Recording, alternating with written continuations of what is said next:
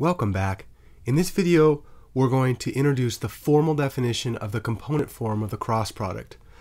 Let's recall the setup that we had. To introduce the cross product in R3, we wanted to start with two vectors x and y, and then we wanted to construct a third vector, which we called x cross y, and that vector would be in R3. And we wanted two powerful features from this operation. Feature number one was that we wanted the output vector, which we called x cross y, to be orthogonal to both x and y in R3. Second feature that we were hoping for is that this cross product would act as a measurement of perpendicularity, somehow giving us an opportunity to measure how perpendicular these two vectors are. Let's go ahead and start studying the first feature by focusing on a simplified set of vectors x and y.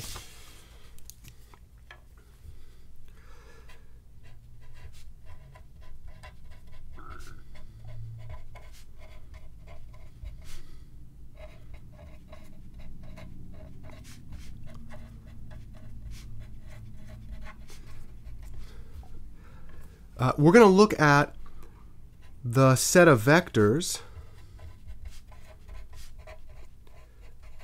which are the coordinate axes, and these have a special name, I, J, and K.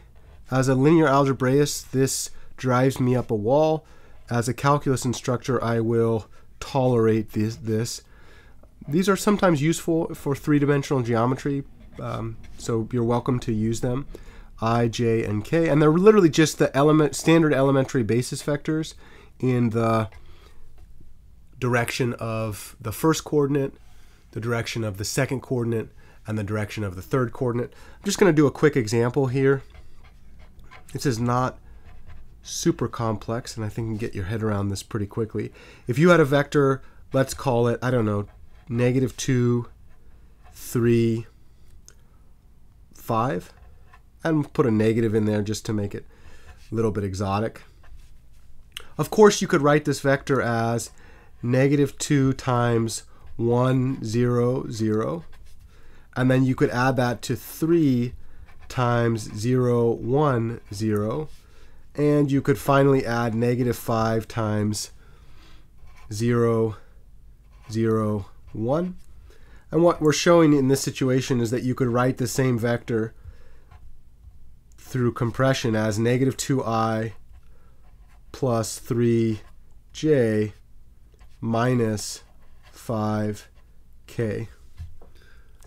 Right? This is the definition of scalar vector multiplication and vector-vector addition. And these I, J, and K vectors are kind of useful to write a single vector decomposed into its scalar factors. Right now, we're going to actually use these vectors to study how to create orthogonal vectors from them. So let's use this definition of I, J, and K. And I like to put the little vector hats on them to study choices for the cross product.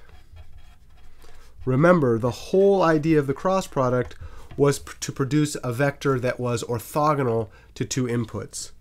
So we'll start with case 1. Let's look at possibilities for I cross J. And to do this, I'm going to do my very silly thing of drawing three-dimensional graphs on a two-dimensional piece of paper. I really should boot up Mathematica. However, it's hard to show my hand in Mathematica. That would be a hard thing to film. So I'd either have to be able to draw my hand or film it using a video recorder. Okay, so here we go.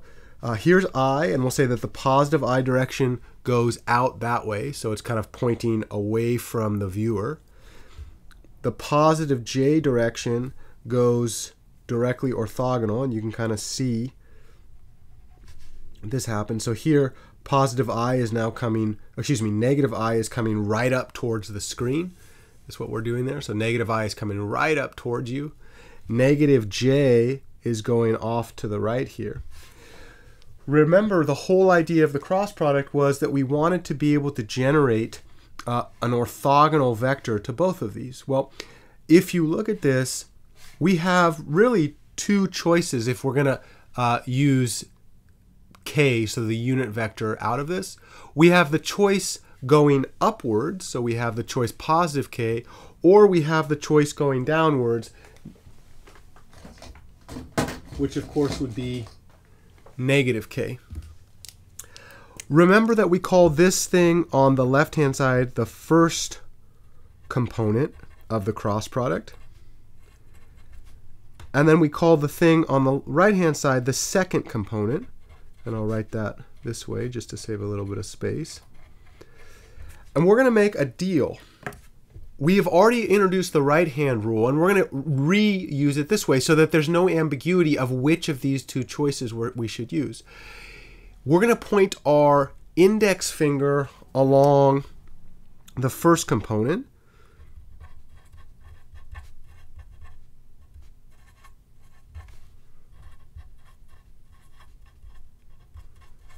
And then we'll point our middle finger along the second component.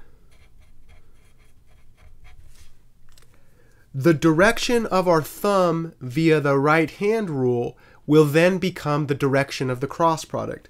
So in this case, what we see is, if I do this right-hand rule idea, here's the first component. I take 1 pointed away from me. I take j pointed along, I take my middle finger pointed along the second vector and the second component. K is going to be the cross product, so we're going to say that this thing is actually equal to k, which is going to come directly orthogonal to both of these things. So here is the k vector, and it's orthogonal to both I and j, and you can see that I'm doing a pretty bad job of drawing that. Right? And we're going to just assume this to be true for when we take cross products. Let's take a look at the next case. So we'll always come back to that orientation. So case 1 was I cross j. Maybe we take, instead of I cross j, let's take j cross k. Okay, here we go. We said that positive j was out into this direction. So there's positive j. And then we said positive k was coming directly orthogonal to this. All right, so here's the orthogonal relationship. And then the whole idea was we were going to take our index finger and point it along the j. So here's the index finger pointed along the j. We were going to take our middle finger pointed along the k. Okay, and then the direction of my thumb now is the direction of the cross product. Well, notice that the direction of my thumb is along I. It's hard to draw that. Of course, I is moving away from the viewer into the page. I'll go ahead and just do the same kind of skewed drawing that I did in the one above. Here we said that this was I. And notice it was positive I based on this orientation.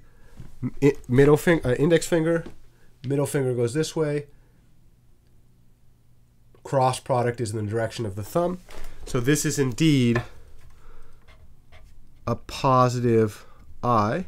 And we said this was case 2, right? Okay, so we've got case 1 was I cross j. Case 2 was j cross k. We've got one last case to go. And this is just to kind of focus on the easiest cases first. The last case, which was case 3, we haven't considered what happens when we do I cross k yet. Okay, well, let's take a look. I came out this way. This was the positive I. K was directly orthogonal to that in the upward direction there. And let's go ahead and show that that's orthogonal by drawing that right angle. And remember what we did in the right-hand rule. We point our index finger along the I direction. So my index finger is going to be going down away from the viewer. My middle finger is along the second component. So in this case, it's K. And then the direction of my thumb is the cross product. Well, the direction of my thumb goes out this way. Do you see something really interesting? The direction of my thumb is in the negative J direction. So if we assume this convention, it must be true that when I take I cross K, I actually get a negative J, not a positive J. Positive J would be off in this direction. And I want to make a note here. If we assume this convention, which I might call it the right-hand rule convention, and we're going to use this in just a second when we talk about harder vectors that are not the standard unit vectors.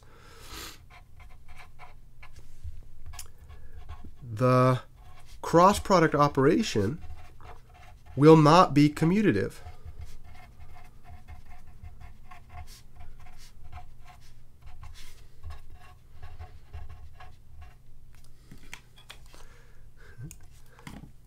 Or symmetrics. I like to call it anti-symmetric because there's a negative that comes out.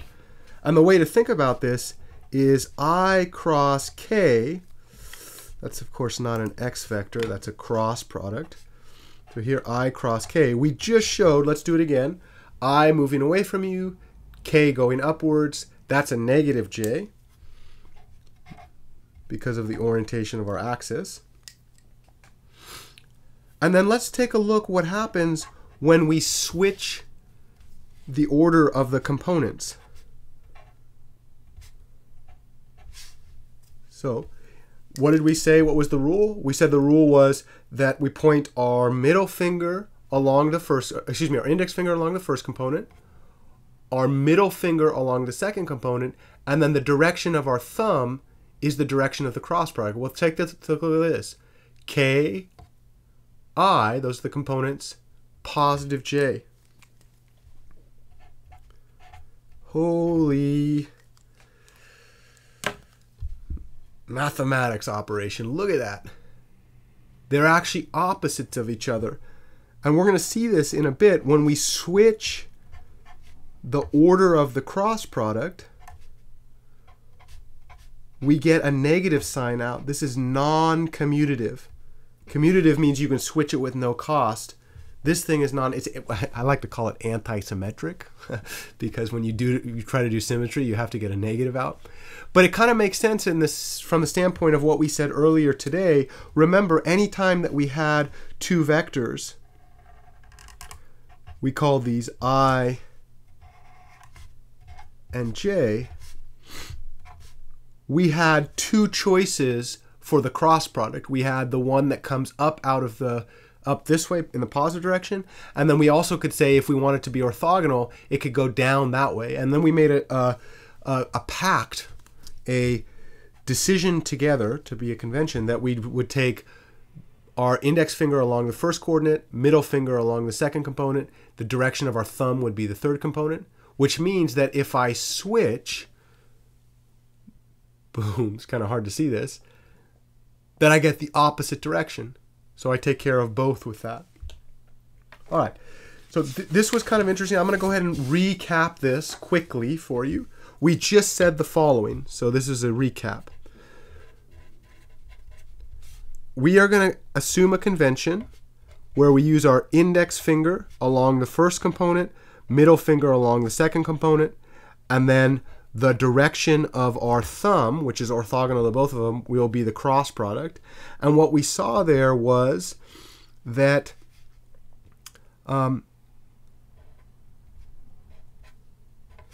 this resulted in the following outputs.